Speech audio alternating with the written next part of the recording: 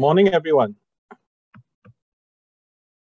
and welcome to this morning's public forum at the SingHealth Duke NUS Lung Center on cough myths busted. My name is Darren. I'm your host and moderator for this morning, and we have a very packed schedule this morning, and thank you all for dialing in on Zoom. Cough is a very common symptom that we encounter in our lives any point in time, and we have many questions of what can be the causes and what are the possible treatments which are available. And we have 4 amazing speakers this morning lined up to discuss this common symptom, and I would like to introduce them as the session progresses. Some housekeeping rules. For the question and answer, please type it into the Q&A box. This meeting is being partially recorded, and the Facebook stream will end after the session 3. And I would like to introduce the first speaker for this morning. The first speaker is Dr. Chiu Siyuan. He is currently a consultant at the Department of Respiratory and Critical Care Medicine in the Singapore General Hospital. His main clinical and research interests are in chronic obstructive pulmonary disease, pulmonary rehab, and intensive care medicine. And Dr. Chiu runs a multidisciplinary clinic which looks after our patients with chronic obstructive pulmonary disease. And today he'll be talking to us about acute cough and the limitations of antibiotic use in this particular setting. Dr. Chiu. Thank you very much, Prof. It is my pleasure today to share with you my perspectives about the use of antibiotics for acute cough. So let me share my slides. Please let me know if you can't see my slides or hear me clearly. So a very warm welcome, everyone, to this webinar. My name is Dr. Chiu Siyuan from Respiratory and Critical Care Medicine. Today, I'll be talking about limitations of antibiotics for acute cough. The questions coming. Okay, so what is cough? Is cough abnormal or normal? Actually, cough is an important human reflex that helps protect our windpipe or airways and lungs. Occasional coughing is normal. For example, if you have some dust, mucus, or even infection, right? Coughing helps to clear your throat and airways of these poisonous chemicals and toxins. What should you do if you have cough? I'm sure everyone knows that right now we are in the middle of the Omicron wave, right? If you have symptoms of fever, cough, runny nose, sore throat, loss of taste or smell, these are the symptoms of COVID-19 infection.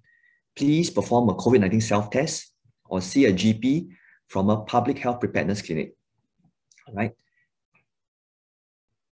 These are our public health preparedness clinics in Singapore.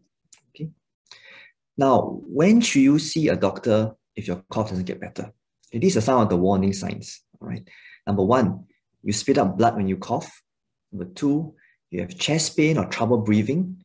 Number 3, you have unexplained weight loss, or if your cough lasts more than 8 weeks. If you are a chronic lung patient, some of you out there might have asthma, or you might have this thing called COPD, called smoking lung disease. All right, or you have frequent or chronic cough, please see your healthcare provider if your pattern of cough changes. All right, these chronic lung conditions are often associated with prolonged cough. And if the pattern of cough changes, all right, it's important to seek care from your doctor. Okay, and when you see a doctor, these are some of the symptoms which a doctor will like to hear from you. How long was your cough? What are your associated symptoms? Fever, sore throat, amount and color of phlegm. All right, I put a picture on the left to show you different kind of colors that phlegm can be. This can range from clear white color, red color, which is a sign of blood, all right, yellow or green. It is very important to inform the doctor if there are any red flag symptoms, all right, like for example, coughing or blood, you have severe chest pain or unexplained weight loss. And importantly, if you have a history of smoking cigarettes, currently or in the past, or if you have any chronic lung diseases like asthma. Okay, now on to the topic. Does anyone know what's the difference between a virus and a bacteria? Okay, I'll put a picture here on the right to show you what is a bacteria and what is a virus. Right, a bacteria is a much bigger living organism compared to a virus. All right, a bacteria can actually divide and reproduce by itself. All right, whereas a virus needs a human host or living host to reproduce. Some of you might know from your microbiology or science days that certain bacteria that infect our respiratory tract will include things like streptococcus, mycoplasma, or pertussis. All right.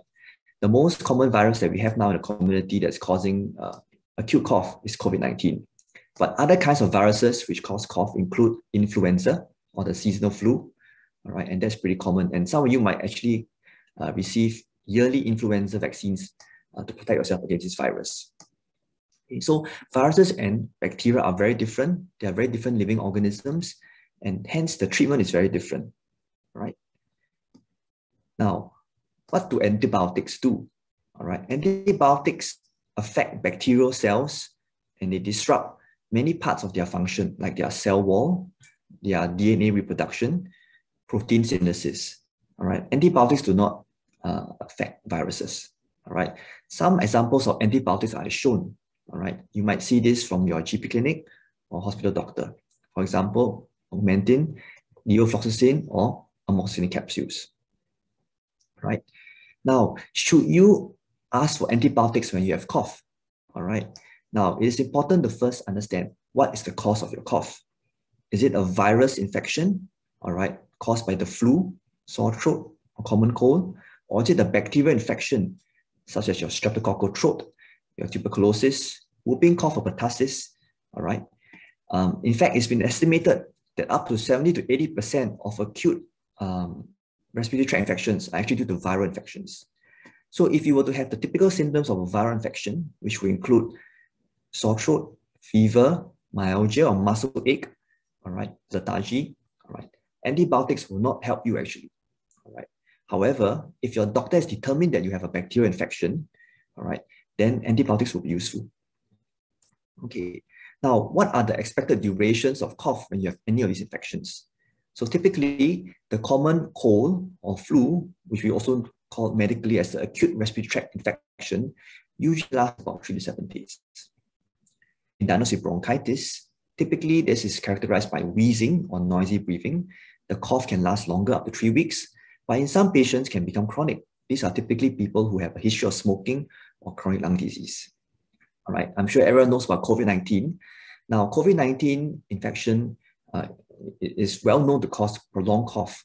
And on average, it's been reported that it can last up to 3 weeks, but depending on the severity of infection, it can last even longer. Typically, patients who are hospitalized for severe COVID infection, who need oxygen, or even go to the intensive care unit, may have very prolonged cough. If a person has a bacterial or viral pneumonia, cough can last as long as 6 weeks. And finally, as I mentioned earlier, pertussis, which is a type of bacteria, can cause cough that lasts for 10 weeks or longer. For those who have heard about it, pertussis is also known as the 100-day cough or birecur, all right? And this cough can last very long. So in summary, it is important that antibiotics are not required for viral infections, all right? So if you have cold, flu, or even hand, foot, mouth disease, antibiotics don't work. And most of these symptoms will go away within 3 to 7 days. How should you help yourself then if you have cough from these viral infections? These are some simple tips that you can use. Keep yourself well hydrated by drinking small amounts of water throughout the day. Soothe your throat by drinking a warm drink, such as honey or lemon. Try taking sips of liquid if you feel yourself starting to cough, or suck a sugary sweet if you feel yourself coughing. If you have now drinks available near you, try swallowing your saliva repeatedly to help lubricate your throat. And finally, if you have a runny nose, try to blow your nose rather than sniff. This helps to clear the mucus from your nose. Right? Antibiotics, if used inappropriately, can cause many side effects, such as vomiting, diarrhea, abdominal bloatedness or wind, loss of appetite, or even rashes. All right? So it's important that we only use antibiotics for bacterial infections, for example, a lung infection like pneumonia, a streptococcal throat, or even a bacterial ear infection. If we use antibiotics wrongly, we might actually promote this problem called antibiotic resistance. A simple harmful bacteria can become a superbug if we were to use antibiotics wrongly. And these antibiotics resistant bacteria can actually be much more difficult to treat. All right, patients have to stay longer in hospital. They are more likely to require severe life support in the ICU, for example, and costs of treatment will go up. All right. If you are given antibiotics by your doctor, make sure you take your antibiotics exactly as per your doctor's advice. All right. Adopt a healthy lifestyle and practice good hygiene. All right. And do not save antibiotics for the next time you get sick. Discard all leftover antibiotics. All right. So these are some take-home messages for my talk. All right. It's important to recognize that cough is a natural defense response to expel harmful substances from your body, your lungs and throat. And these are detected by cough receptors. Right. Majority of cough or common colds are actually caused by viruses which are not killed by antibiotics. And therefore, these infections should be treated with simple things such as drinking cold water or warm water to soothe the throat. All right. Taking some cough suppressant sometimes if the cough is very bad. All right. Rather than asking for antibiotics. And it's finally important to know that antibiotics do not hasten recovery from viral infection, and if used inappropriately may cause side effects and promote development of antibiotic resistance.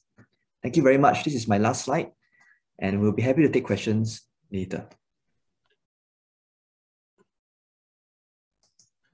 Thank you, Dr. Chew, for that wonderful talk on what not to do for an acute cough, as well as what to do for it. I'd like to move on and introduce our next speaker, who will be talking about other potential causes of cough other than infections, which Dr. Chew had talked about.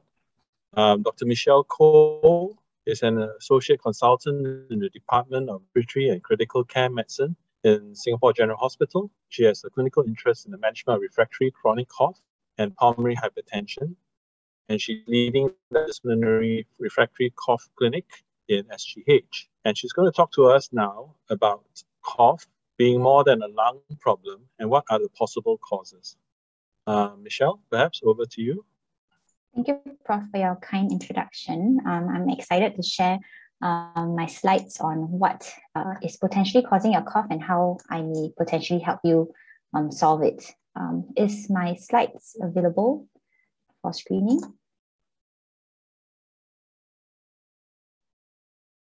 Yes, of course. Yeah, it's working. Yeah. Okay, sure.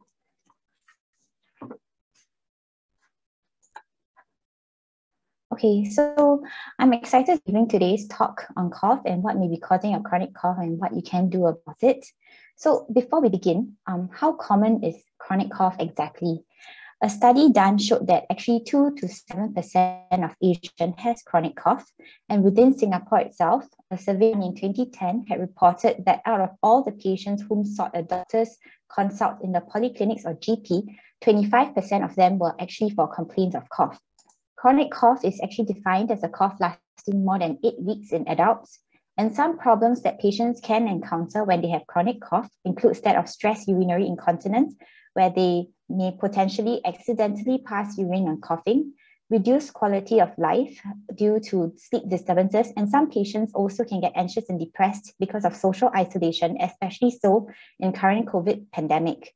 Some do experience fainting on coughing, and in severe cases, rib fractures can also happen after severe bouts of coughing. Patients can also get hernias or prolapse of the uterus and vagina because of prolonged increased abdominal pressure in chronic cough. So in view of these potential complications, one should not take the issue of chronic cough lightly. Now I will go further into the details of what may potentially be causing your chronic cough. So chronic cough may not always be due to a lung problem. Studies have shown that some of the top causes of chronic cough may be due to GERD, upper airway cough syndrome, side effects of some common medications you may be taking, and asthma. Of course, if patients have reflex symptoms such as unexplained weight loss, breathlessness, fever, coughing of blood, there are important diagnoses that we must exclude, such as infection, cancer, or other lung diseases. Once all the common and important diagnoses have been excluded, a portion of patients with chronic cough may have refractory chronic cough, which is also known as cough hypersensitivity syndrome. the purposes of today's talk, I will elaborate more on GERD, UACS, drugs, asthma, and cough. So GERD is actually known to be amongst the top chronic cough in adults. So what exactly is GERD? It is actually a long-term condition where there is backflow of acid from the stomach into the food pipe, and this is usually because the sphincter or the rubber band-like muscle at the bottom of the food pipe is not tight, allowing for the stomach contents and acid to go up into the food pipe. So how does backflow of acid into our food pipe actually cause our cough? This is so because our food pipe and our windpipe or trachea are actually situated next to each other. And as acid from the stomach backflows into the food pipe, this can spill over and cause irritation of the throat and cause you to cough. So symptoms that patients with GERD may experience include that of heartburn, which is a burning-like sensation in the mid to lower chest, regurgitation of stomach contents or vomiting, bad breath, persistent dry cough, sore throat, chest pain, and difficulty breathing. Some of these symptoms you may find tend to be worse after a heavy meal or upon lying down and may be better in the upright position. So some suggestions on how to manage your GERD would firstly be to adjust your lifestyle habits. This would comprise of maintaining an upright posture during and about an hour after meals, break up your large meals into more frequent smaller meals, maintaining an active lifestyle with regular exercise as tolerated, elevate the head of your bed with pillows to prevent backflow of stomach contents when sleeping, and to avoid eating 2 hours before bedtime. Avoid triggers that can worsen reflux, such as smoking and too much alcohol, citrus foods and drinks, including caffeine, and to wear loose-fitting clothing around the stomach area to prevent added pressure on the stomach. If lifestyle changes are not sufficient, there can be anti-reflux medications such as omeprazole, Gaviscon to control the acid reflux, and if all else fails, we would advise you to seek a gastroenterologist consult. So the next common cause of chronic cough is that of upper airway cough syndrome, or UACS for short. So UACS is a condition where the nose or sinus produces extra mucus, and as the nasal airways and the throat are all connected, this mucus can drip down the back of your throat and trigger off the cough reflex. This condition is often associated with rhinitis and chronic rhinosinusitis, which we know as nose allergies or sensitive nose. Patients often experience symptoms of a tickling cough that tends to be worse in the mornings, and at night, the sensation of a lump or mucus stuck in the throat, the need to frequently clear their throat, and experience postnasal drip. So how can we manage UACS? The first step would be to avoid potential triggers that you find can irritate your nose. Common allergies would be that of house dust mites, pet dander, smoke or environmental haze, perfumes, and even vapors from some cleaning products. Antihistamines such as Telfast D, nasal decongestants such as pseudoephedrine found in Clarinase, and nasal steroids such as Avamys or Nasonex can help. Red flags that one should look out for includes that of coughing up of blood, wheezing, breathing difficulties, giddiness, or fainting spells. Should any of these happen to you, we would advise you to seek medical attention immediately. So moving on to some of the common medications that may potentially be causing your cough. The first would be the drug class of angiotensin-converting enzyme inhibitors called ACE inhibitors for short. This is a medication often used to control blood pressure, and literature has shown that approximately 1.5 to 11% of patients on this medication may develop dry cough. Some of the commonly used ACE inhibitors that you may be on are enalapril, lisinopril, and perindopril. Next, sitagliptin, which is a medication used in diabetes, has also been found to be a cause for chronic cough by aggravating nasal and cough symptoms in someone that is already known to have a sensitive nose. Lastly, a common group of medications known as the calcium channel blockers, which is used in blood pressure control, aggravates underlying reflux symptoms in a patient. Commonly used calcium channel blockers include that of amlodipine and nifedipine. So if you were to find that you have chronic cough that's troubling you and happen to be on one of these chronic medications, we would advise prescribing doctor's opinion first before changing or stopping your medications on your own. So some patients with chronic cough may actually have underlying undiagnosed asthma. So asthma is actually a very common condition affecting 20% of children in Singapore, 5% of the adult population. The estimated annual economic burden for asthma is high and amounted up to 2.09 billion Sing dollars in 2021. So asthma is a condition where the airways in the lungs are reactive and inflamed, and this can cause resultant narrowing of the airways, making airflow in and out of the lungs more difficult. Rather than experiencing breathlessness and wheezing like in a typical asthma attack, some patients may only present with dry cough as the main symptom in what we call cough variant asthma. So typical symptoms of an asthma attack include that of shortness of breath, dry cough, cough that tends to be worse at night or in the early mornings, wheezing during an attack, and chest tightness. So asthma is actually diagnosed via the symptoms that a patient experiences, as mentioned earlier, and on their physical examination of the lungs. In addition, a special blowing test called the lung function test can also be used to diagnose asthma to look for presence of reversible obstruction in the airways. So we would advise you to see your doctor for the following. First, if you think you have asthma because of frequent coughing or wheezing that lasts more than a few days, or any other signs or symptoms of asthma such as shortness of breath, tightness in the chest, reduced stamina when you exercise. 2, for continued management of your asthma after a diagnosis has been made. Good long-term control of asthma is known to help prevent long-term lung damage and other complications. 3, if your asthma symptoms get worse, for example, you find yourself having more frequent asthma attacks or needing to use your rescue inhalers more often. And lastly, for emergency treatment, if you experience rapid worsening of breathlessness or wheezing that does not improve despite use of rescue inhalers, or you find yourself much more breathless than usual even when at rest or doing minimal activities. In such a situation, these are considered as symptoms of an acute asthma attack, and we would advise you to go to your nearest GP or polyclinic doctor, and in severe cases, to call an ambulance and go to the ED directly. So good management of asthma involves taking your prescribed inhalers regularly as advised by the doctor, and these are some of the common inhalers used in asthma treatment. We would advise getting yourself vaccinated, and you may wish to speak to your family doctor for your relevant vaccination schedule. Asthma patients should identify their common triggers of an asthma attack and learn to avoid them by changing some lifestyle habits. And recognition of the beginnings of an asthma attack is also crucial so that you can take early actions to prevent your symptoms from escalating. And lastly, when you see your doctor, you should ask for an asthma action plan, which will guide you in recognition of symptoms, the dose and frequency of your inhalers, and medications that you need to take and when to seek urgent help. We strongly recommend all of you to follow your asthma action plan closely to prevent life-threatening asthma attacks or poorly controlled asthma that can have long-term damage to the lungs. So lastly, I will move on to the final topic on refractory chronic cough.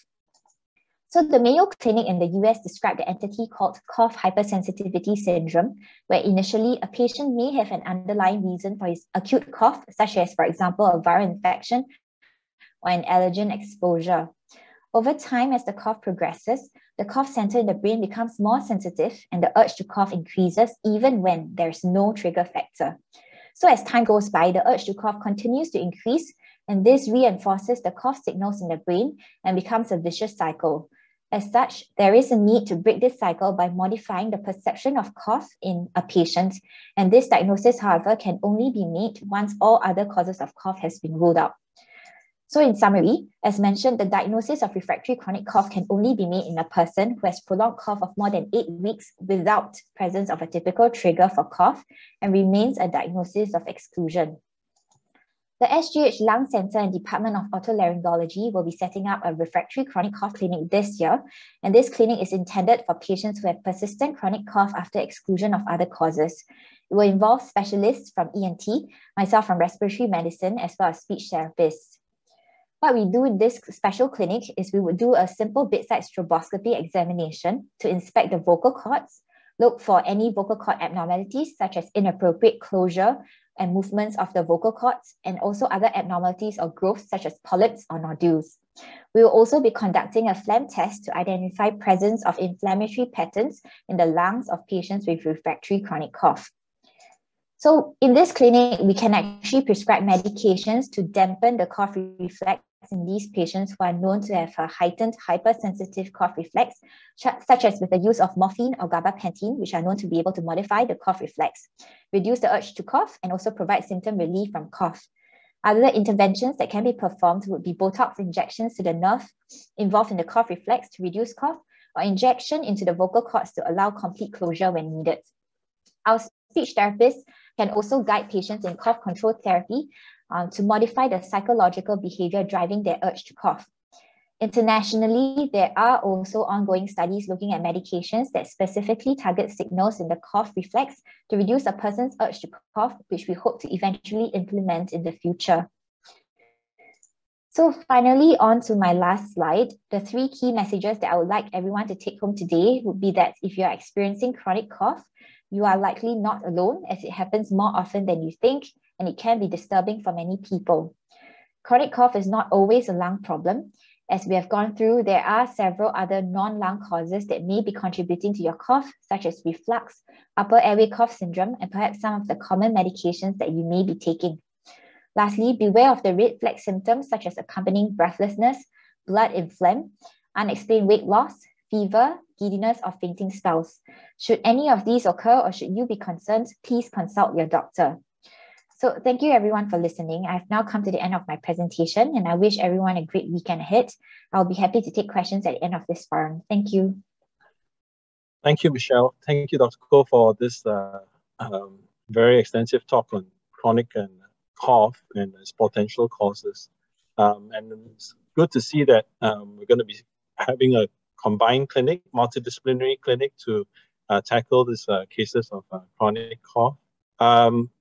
I'd like to remind our audience, please enter your questions into the Q&A box and so that we can answer them at the end of this session. Thank you very much. I'd like to move on to our next speaker. Our next speaker is Dr. Ken Lee, Assistant Professor Ken Lee. He's a respiratory and critical care consultant at the Singapore General Hospital. He leads the bronchiectasis service in the department and the smoking cessation program. He's actively involved in teaching and research on airway diseases. And he's going to talk to us about why cough mixtures are not always the solution to cough. Ken, over to you. Thanks, Prof. A very good morning to our participants. I can see that we have a huge audience this morning. So coughing is a very common problem that a lot of us face. So, and a lot of times for most of us, when we cough, the first thing we turn to is a cough mixture. But today I'm going to present to you why cough mixtures are not always the solution to your cough problems. Okay.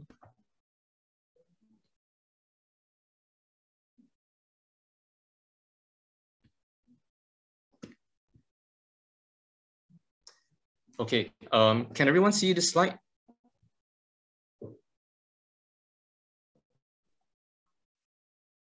Yes, sir. Yes, we can see. Okay, thank you. Yeah. So these will be the areas I'm covering for today's presentation. I will first touch a little bit on the background of cough. Then I'll move on to talk about cough mixture itself. And finally, I'll touch a bit on patients with chronic lung diseases who present with cough. So how much coughing is normal? I think all of us cough every now and then. Some notice the cough a bit more than others. And so research has actually been performed looking at the number of coughs that a healthy individual coughs a day. And on average, a person may cough 18 coughs over 24 hours. Females tend to cough more than males. And it's found that these coughs tend to happen during the daytime. And if we look at the frequency of the people who experience cough and who have attended specialist cough clinics around the world, this is a survey which included 10,000 participants who attend cough centers in the UK, the US, and parts of Asia. And you can see some interesting findings from this chart here. First of all, you can see that most of the patients with chronic cough actually presents, from the middle to the higher age groups. And secondly, you can also see that starting from 30 years and above, most of the patients who have chronic cough are actually females. So there's a significantly higher proportion of females compared to males who actually experience chronic cough. So why do healthy people cough? Okay, remember the haze a few years ago? We get it every now and then. During hazy conditions, you'll find that those people, especially with underlying lung conditions, they tend to cough more. And even for healthy individuals without any conditions, you may feel uncomfortable and you may cough every now and then during this hazy period. And if you happen to be standing near a burning building, you shouldn't be surprised if you find yourself coughing a little bit more as well. So why did I bring out these examples? These examples are obvious triggers that could make someone cough. And it also highlights a point that was already previously mentioned by Dr. Xu in the first presentation, that cough itself has an important function. It actually protects our airways from harmful agents that's inhaled or produced within the airways in the lungs. And the cough also prevents severe chest infection. So if you look at the diagram on the left, you can see that we have a food pipe known as the esophagus, as well as the windpipe, which is the trachea. So the windpipe is, where air is supposed to go in and out, and the esophagus is where your food goes in. So when we say aspiration, what we mean is aspiration is the process whereby, a person inhales a foreign body. So for instance, when someone swallows food, instead of going to the food pipe, the esophagus, it accidentally enters the trachea. Okay, and that could potentially cause severe problems like pneumonia. So that's what we mean by aspiration. So when we talk about the duration of cough, there's a few cut off in terms of the time points that are quite significant that I think might be useful for our audience this morning. Usually, if the cough is less than 3 weeks, it's considered to be acute cough. If it lasts beyond 8 weeks, we term it as a chronic cough, and anywhere in between is a subacute cough.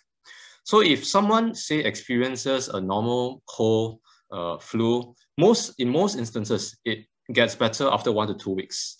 If the cough persists after 3 weeks, then in most instances, you may want to consult a doctor to see whether further evaluation is needed for your cough.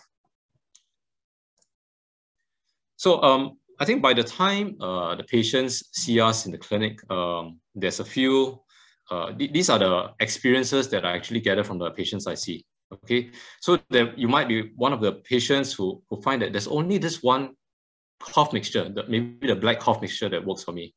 Okay, and then there may be some patients who say that, I've tried multiple cough mixtures and none of them seem to work. And then there's another group of patients who are afraid to take cough mixtures. So how effective exactly are cough mixtures? Okay, so before I answer the question, I think it's useful to know that generally we can divide cough mixtures broadly into 2 different groups. There's the expectorants, which are cough mixtures that actually make the patient cough a little bit more. Okay, and also there's the antitussives. These are the cough mixtures that actually suppress the cough so that the patient coughs less, or hopefully get rid of the cough completely. So these different categories of cough mixture actually serve different functions. The expectorants usually has a mucolytic component, and what that means is that if a patient has a significant amount of phlegm, which is thick and hard to cough out, these cough mixtures actually help to loosen up the phlegm and makes it easier for the patients to cough out the phlegm. On the other hand, you have patients who experience dry cough, and the cough is just making you feel really uncomfortable. In these cases, taking a little bit of the antitussives would help maybe reduce the cough and make it less uncomfortable for you. And I'm sure a lot of our participants have also tried cough mixtures, which is a mix, which has a mix of ingredients. A lot of the cough mixtures these days actually have antihistamines, decongestants, because they actually help to relieve the concurrent symptoms of, say, runny nose, other than the cough that the patient might be experiencing. So what is the evidence for cough mixture? How effective are the cough mixtures that we have? Okay, unfortunately, the research shows that there's no strong evidence to suggest that cough mixtures are more effective or less effective compared to placebo. So what that means is that if someone has a cough, he might just maybe get a sweet, suck on the sweet, and the cough may get better. And conversely, you might have someone with a cough who tries various cough mixture and nothing seems to work. So unfortunately, we do not have the so-called cough elixir that can correct the cough for every person. So there may be some people who ask, is there one cough mixture that's stronger than the rest? Is there something that I can take, that can completely remove my cough symptoms? So I'll just show you this. Okay, this is a cough mixture which was actually given in the 1800s. So it was more than 100 years ago. You can see that the cough mixture in the past were very strong. Okay, so this one that I show you here is called the one-night cough syrup. This cough syrup guarantees that your cough is resolved within one night. Okay, and it promises that you have a good sleep. If you look at the ingredients in this cough syrup, it includes alcohol, cannabis, chloroform, morphine. Okay, and chloroform is something I think you guys know that's something poisonous. That's you can find it in pesticides. You can find it in the solvents that are used for your cleansers and so on. Other common ingredients in cough syrup used in the past includes opium, heroin. Thankfully, today, cough mixtures, cough medications are more tightly regulated for safety reasons. And these are the ingredients that you'll find in the cough mixtures nowadays. I'll just talk a little bit more about the first two because dextromethorphan and promethazine, codeine are the two common ingredients in cough mixture that's used in the hospitals and the clinics by doctors. So touch a little bit more on codeine. Okay, codeine is a common ingredient in a lot of the cough mixture, and it's something which I want to highlight because of two reasons. Number one, the side effects it can cause, and number two, the addiction potential. Okay, I'm not sure how many people are aware, but codeine can cause addiction because number one, it's in the same class of medications as morphine. Okay, I think a lot of us know that we can get potentially addicted to morphine. Codeine is no different. In fact, codeine is broken down by our body, is metabolized into morphine.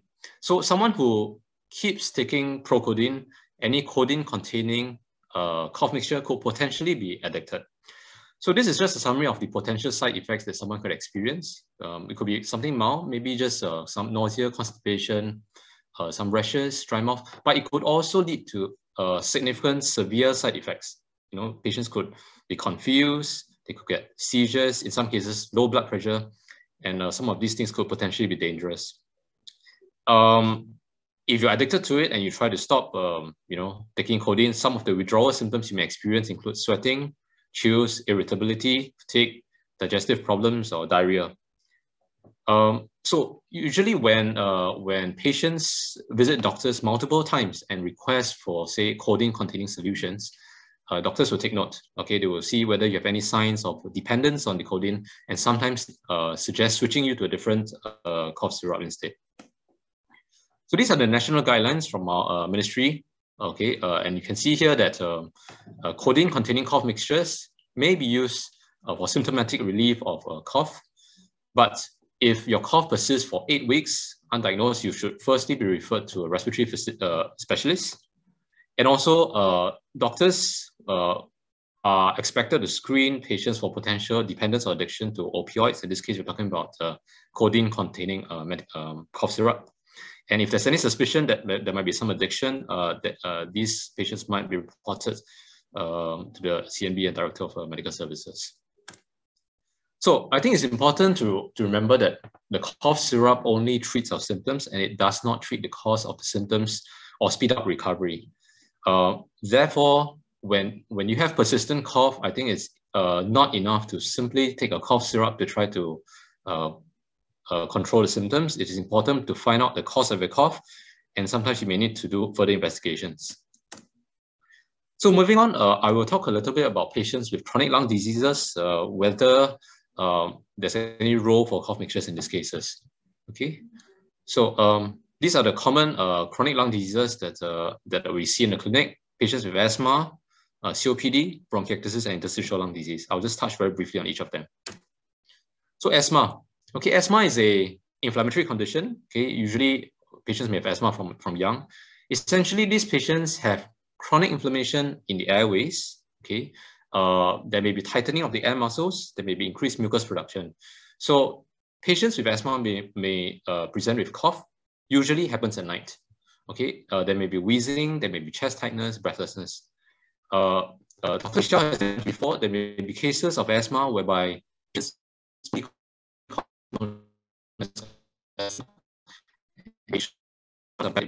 so if you have persistent cough, I think this is one of the things we want to investigate. You go to the doctor, there's some specific tests we may do for you to see whether you have asthma. And why is that important? Because treatment for asthma includes steroid inhalers. And nowadays, we also have newer medications called biologics. Cough mixture alone would not control your symptoms. Secondly, chronic obstructive pulmonary disease, COPD. So this is also a chronic inflammatory condition. The symptoms might be similar to asthmatics, but the difference is that COPD tends to affect chronic smokers. Okay, those who have smoked cigarettes for many years. And this years of smoking actually has effects on both the airways as well as changes in the lungs. So patients may present with inflammation, excess mucus secretion in the airways. There might be changes in the lungs, what we term as emphysema, which can cause some breathing difficulty. So the cough that these patients have could potentially be dry cough. You know, it may be triggered by the smoking itself, or it might be wet cough because of the increased mucus production. They may also present wheezing, chest tightness, and breathlessness. So in these cases, the way we want to control cough in these patients would be, number one, stop smoking, because smoking itself worsens the cough. You know, there's really no point in taking cough mixture and then continuing the cigarettes. Okay, and number two, we also have inhalers to try to improve some of the symptoms, such as breathlessness for patients with COPD. The third condition, bronchiectasis, a little bit less heard of. This is a condition that usually affects patients in the older age group, although there might be rare cases, you know, some underlying conditions whereby patients in the younger age group may also experience bronchiectasis. For this condition, patients typically have cough with lots of mucus, so they have phlegm every day. Okay, in more severe conditions, they may even cough blood. Other symptoms patients may experience include breathlessness, fatigue. They may have frequent chest infections, and some of them may even experience weight loss because some of these chest infections lead to weight loss. So in these conditions, instead of suppressing the cough, it is even more important to make sure that these patients clear the secretions, and coughing actually helps to do that. So how we manage this condition is we get the patient to learn some chest physiotherapy techniques so that he's able to perform, he's able to clear his airways on his own at home. Okay, that way we can prevent chest infections from happening. We can reduce the inflammation in the lungs. And sometimes if the patient has infections, or if we want to give some anti-inflammatory agents to try to control the symptoms, patients may be given antibiotics for long periods of time. And the last condition I'll be talking about is interstitial lung disease. Okay, this is also fairly rare. Essentially, this is a condition whereby there's a change in the texture of the lungs. Okay, so the lungs turn fibrotic. Okay, fibrosis in lungs. There's some hardening in areas of lungs, and essentially these affected areas of the lungs which turn fibrotic could lead to problems like causing the patients to cough a bit more. Typically, patients present with dry cough. In fact, about 70 to 80% of patients with interstitial lung disease have dry cough. Other common symptoms they may have include breathlessness again, fatigue, and because this interstitial lung disease is also associated with some other autoimmune conditions, if you see a doctor, the doctor may ask you for additional symptoms like rashes, joint pains, muscle pain, and so on. So it is important to be seen by specialists for this condition because there are specific medications to treat the fibrotic areas of the lungs, and these can only be prescribed by a lung specialist. Okay, so this is my last slide. To summarize what we have covered today, again, I wish to highlight that number one, cough has a protective role. Unfortunately, there's no strong evidence on the effectiveness of cough mixtures. Generally, we can give cough suppressants for the treatment of acute cough. If you have flu, you have a bit of cough, we can give some cough mixtures to treat the symptoms. But if you have cough that's due to chronic lung diseases like asthma, COPD, bronchiectasis, cough suppressants are generally not recommended. And you should really visit the doctor for an assessment if you have persistent cough. Okay, so I think that is my last slide. Thank you very much. Thank you, Ken, for the very informative talk on the possible causes of chronic cough and how do we use cough suppressants or cough mixtures in the right way. I'd like to introduce our next speaker, but before that, I would like to remind the audience, please put your questions into the question and answer box, and Facebook Live will stop streaming from here onwards. Smokers and non-smokers can get lung cancer. What you need to know. Dr. Gillian Lai is a consultant medical oncologist at the National Cancer Center Singapore, and she subspecializes in thoracic, head and neck, and genitourinary cancers. She has a very strong interest in thoracic oncology and is involved in multiple research programs into the non-smoking Asian phenotype in lung cancer, and is an active member and leads the Lung Cancer Consortium Singapore. So Gillian, over to you to talk to us about smokers and all for that. Thank you, Gillian, for the last talk on lung cancer. I'd like to invite all the panelists to switch on the cameras and join us in this question and answer forum.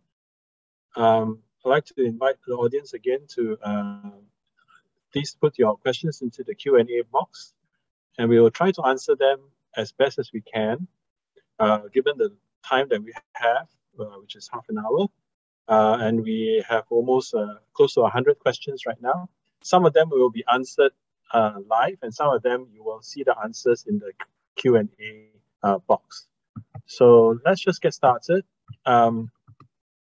Perhaps like to ask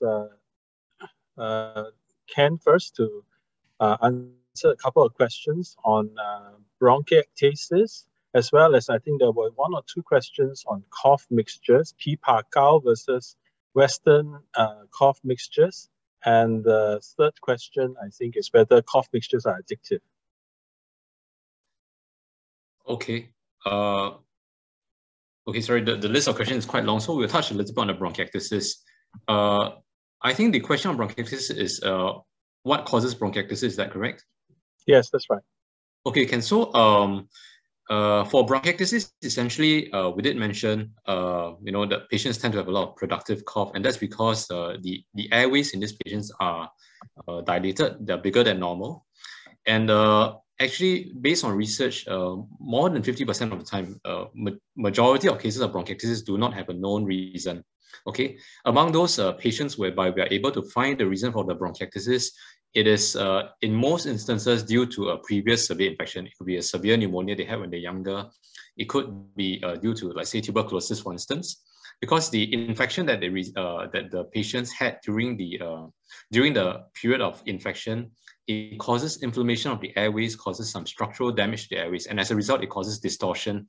And because of that, mucus accumulates, and the airways do not have the same ability to clear phlegm the way a normal person does. Okay, so that's how it is. I mean, there are some rarer causes of bronchiectasis. There's associations with certain autoimmune conditions like rheumatoid arthritis, for instance. And that's why when you see the doctor, they will usually order some investigations to see whether you have some of these other conditions, or even screen your some of the immunoglobulin levels, your antibodies, to see whether you're more prone to infection. Okay, so that kind of hopefully answers the question of bronchiectasis. The second question was a question comparing P-Pakao to Western medicine. Okay, so that tricky question, okay, because I think you'll find that different patients have different experiences, and I will tell you that when I take P-Pakao, I feel better as well. Okay, so it is true. Okay, I believe that P-Pakao is useful for cough symptoms. I don't know all the ingredients in P-Pakao, but we know that a lot of these P-Pakao, they may have a honey base, they may have some menthol component, which are known to have known to improve cough symptoms. So even if it's not P-Pakao, even if you take a hot honey drink, for instance, you might feel better, your cough might improve.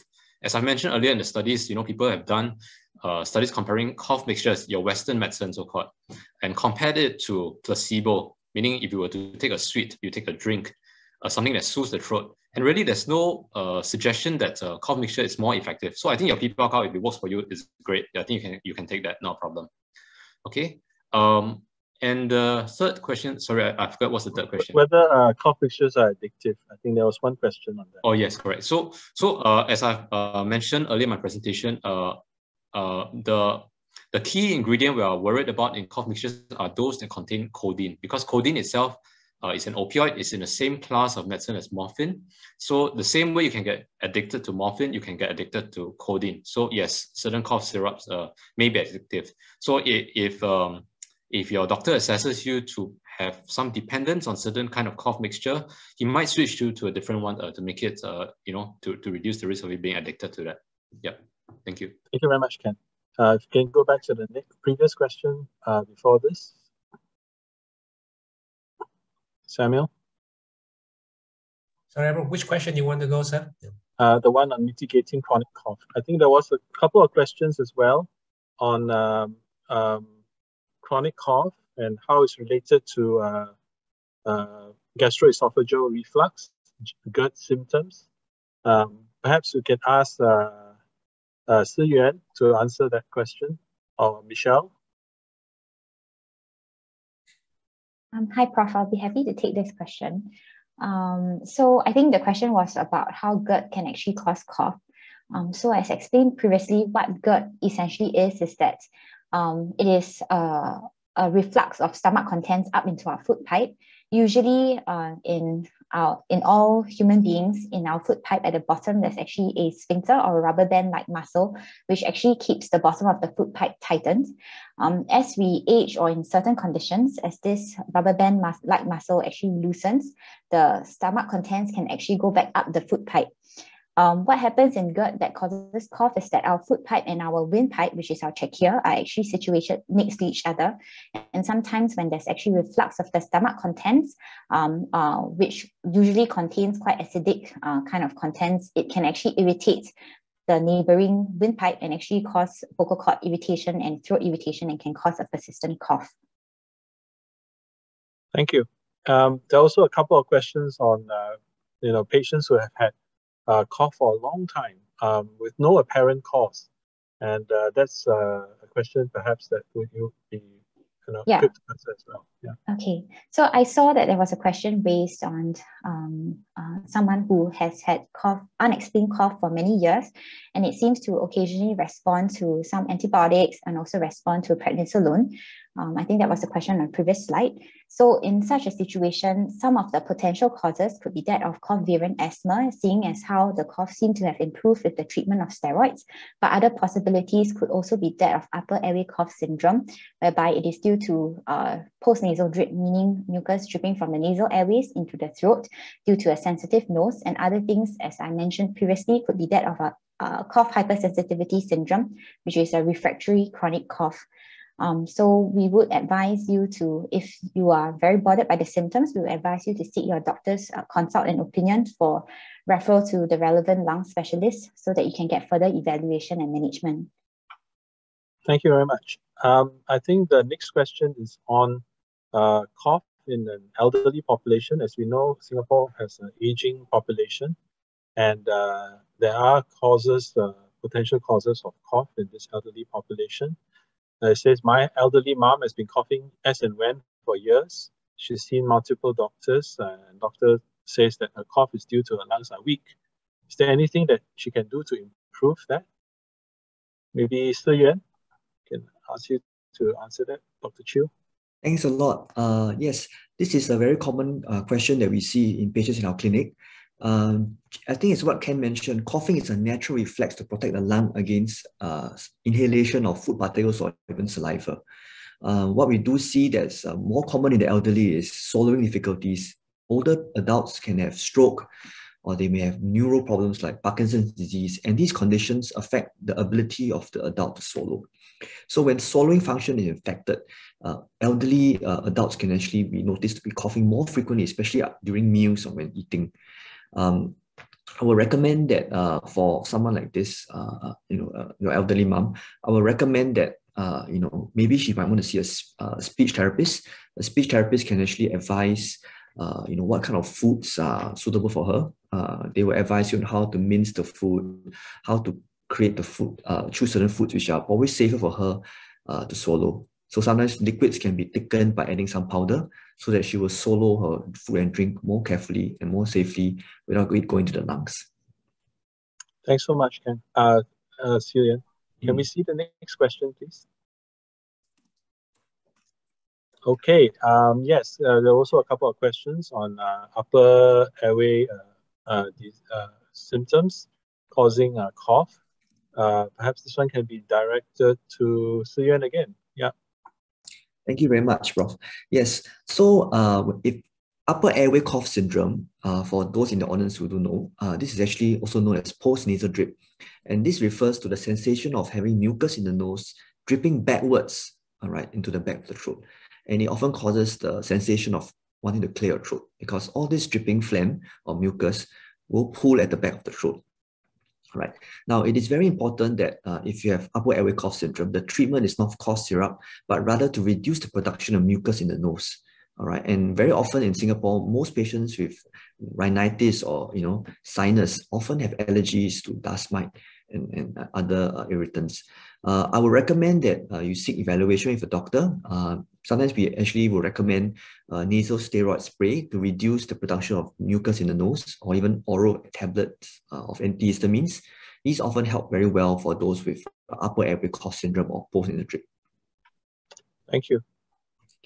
Moving on to the next question. Sam, can I have the next question?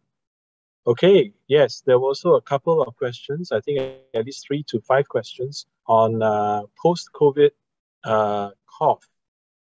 This one says had COVID 3 weeks ago, a dry cough, X-ray was no signs of infection, and doctor has given him 15 days of step-down prednisolone. How long did this cough last, and is it common to get such cough after COVID? Anyone? Thanks, Prof. Maybe I can answer the question. So it is right. It's common for patients with COVID to have cough. In fact, it has been reported that up to 60 and 70% of COVID sufferers actually have cough. And up to 20% may have persistent cough that lasts beyond the 3 weeks that I mentioned. Now, I can understand why this individual has very prolonged cough. That's because you have asthma. All right. If you have a chronic lung condition, COVID infection can be more serious. And very often it may worsen your asthma control. That's probably why your doctor prescribed you prednisolone to help with the asthma symptoms. I would recommend that if your asthma control is poor, it is important to actually see a doctor again for review. All right. As mentioned, if you have a chronic lung disease and your pattern of cough changes, especially after infection like COVID, it is important that the doctor reviews your asthma control and adjust medicine as required. Thank you. So it is common to get this post-COVID cough, and you should seek opinions if this continues to persist. Can we go to the next question, please? How do we tell whether the cough is due to virus or bacteria? Another back to you. Thanks a lot. So as mentioned, actually the vast majority of acute cough, that means cough lasting for about a week or less, all right, is often due to virus infection. 70 to 80% of cases are actually due to viruses. In hospital, where we have access to a very established laboratory, we can actually do a nose swab, a PCR swab, just like for COVID, but we can test other viruses. And that's how we can actually confirm with testing. But in reality, because viral infection is so common, you can bet your money most of the time that actually it is due to a virus infection. So if you have a sore throat, runny nose, muscle ache, a bit of fever, you can probably say that, yes, this is a viral infection, right? If you have warning symptoms, as mentioned, red flags like chest pain, you have shortness of breath, all right? These are symptoms of lung infection or pneumonia. And that is when you see a doctor, and the doctor will often do an X-ray, right? If your X-ray shows that there is a lung infection, that is often due to bacteria. And that is probably when the doctor would then prescribe antibiotics. So if your cough lasts very long, or if your cough actually has red flag symptoms like chest pain, shortness of breath, then the concern is a bacterial infection and you should see a doctor for antibiotics. Thank you. Thank you. Can we go to the next question, please? All right, perhaps this will be one given to, directed to Dr. Lai. Will early stage of lung cancer be seen in chest X-ray? And I think there was also a couple of questions, Jillian, on screening for lung cancer and whether chest X-rays are a useful tool. Thanks for the question. So to answer this question first, will early stage of lung cancer be seen in chest X-rays? I think that when presenting to a doctor with symptoms of cough or any other concern, when a chest X-ray is done, what can be seen would be either a shadow or a lump, abnormal growth. Depending on the other symptoms at that time, your doctor may ask you to see a specialist where a more sensitive imaging may be done, for example, a CT scan. At that point, depending on what is found, the results of the CT scan, you may then be advised to go for a biopsy where, a sample of the abnormal tissue may be taken to check whether or not it is indeed cancer or not cancer related. So yes, chest X-rays are still important in diagnosing lung cancer, including in the early stage setting. The other question was relating to? Okay. Yeah.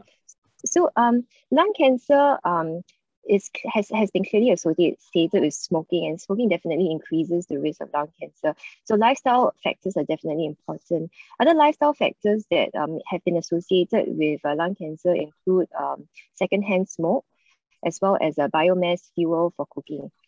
The other types of air pollutants that have been associated with lung cancer include asbestos, which may be seen in certain occupations, for example. However, there is also an association with family history.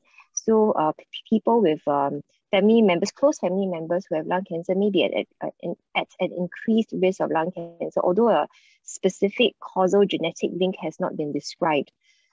In terms of a lung cancer screening program, there is no current formal screening program in place, but the guidelines have made recommendations for patients or for healthy individuals with a certain smoking history to discuss with your general practitioner about whether or not you would be keen for a referral to a respiratory medicine specialty for lung cancer screening. For non-smokers, I think there were several questions about non-smokers and lung cancer screening. Currently, this is an area of ongoing research, and there have been no recommendations made for lung cancer screening in the never smoking population. Hope this makes it a little clearer. I think just to follow up, I noticed two other questions. One is whether it's possible to prevent lung cancer, and the other was whether vitamin B1 played any role in lung cancer pathogenesis or prevention. Okay, to answer the question on vitamin B1, is that right? So Yeah. Vitamin B1, I don't think that there is a clear causal relation between vitamin B1 in preventing or causing lung cancer. People are always interested to see whether vitamins and supplements can help to prevent lung cancer, but I don't think a clear causal link has been described. Dr. Lim, could you remind me what was the earlier question again? Pardon me. The question is whether it's possible to prevent lung cancer. I see. Okay, so smoking cessation is very, very important. It still remains as the most important modifiable risk factor. So the earlier you stop smoking, the better it is in terms of lung cancer risk reduction, and as well, and furthermore, smoking cessation has also other non-cancer related health benefits.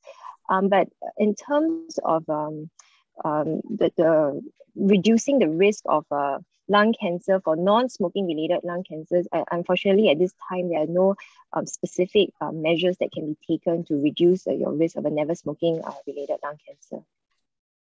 Thank you. Okay, there's a question here. Again, perhaps either Ken or Gillian, maybe we'll take this. I'm happy to take the question. Thanks for the question. So when a cancer patient feels breathlessness or pain in the chest, it is true that this may be a symptom of cancer or something else, such as a lung infection. I think it is very important to seek medical attention if you feel unwell. For lung cancer patients, such individuals will be at increased risk of infection. So if there are concomitant symptoms such as fever, or chills, then it is important to seek medical attention, because conditions like lung infections can still be treated effectively with antibiotics in this setting. So do see your oncologist or doctor if you have symptoms of breathlessness and pain or other associated symptoms, even with a background of lung cancer. Okay, good. Thank you. Next question. Oh, another question on lung cancer. Okay, so I think there are two other questions on lung cancer, and there was another question which I noticed in the chat on whether there's any markers or blood markers or biomarkers for detecting lung cancer. So perhaps this can come together. Thanks for the question. So this is a very exciting area. You are right that early detection of lung cancer is indeed very challenging. In terms of new technologies, I think there has been a lot of ongoing research about using blood-based biomarkers to supplement the low-dose CT scans in detecting lung cancer. Currently, the gold standard for lung cancer screening in the smoking context will be still to use low-dose CT scans. The ongoing research is to see whether or not adding on a blood test to look for specific biomarkers may improve the sensitivities of the existing technology of the low-dose CT scan. Thank you, Julian. We have one question next. Okay. I think this is also talking about chronic cough. So maybe I can ask this question to Ken. If somebody has chronic cough, you know, how do we how do we reassure this patient whether they have risk of cancer or no cancer? How do we investigate this? How do we rule it out? Yeah, thank you for the question. So generally for patients with chronic cough, there's quite a few investigations that the doctor would do for this patient. So as mentioned, the things we like to rule out normally would be things like asthma. We'll ask more questions like whether there's nasal drip, reflux symptoms, and so on. If there's concerns about risk of lung cancer, then I mean, routinely we would also do a chest X-ray, and if there's some suggestion, even order for more detailed scans, CT, to see whether something might be picked up from there. Because it is true that a lot of times early stage lung cancer may not have many symptoms, but if let's say there were red flag symptoms like loss of weight that's significant, then yeah, I think some of these investigations need to be done. Yeah. Right, great. Can we go to the next question? Oh, wow. Okay. Yeah, I can take this question. In fact, okay. So why do females cough more often? So this is also something that that perplexes researchers. So I mean, there's postulation as related to the hormones, the estrogens and so on, that makes the airways more sensitive. That's why they have this cough hypersensitivity. Don't really know why, but there's also a postulation that it might be because how do I say? Okay, it might be an evolutionary mechanism. Okay, because females get pregnant, and during pregnancy they are more prone to, say, reflux and also aspiration. So that's why it is important to make sure that the cough reflex is intact, so that this actually reduces the risk of aspiration. Imagine if they are not able to cough, and then they might actually risk having a higher risk of aspiration. And I think that's a postulation why females tend to have this cough hypersensitivity more than males. Yeah. Thank you, Ken. That's great to know that there's one myth busted. Can we see the next question? Is there none?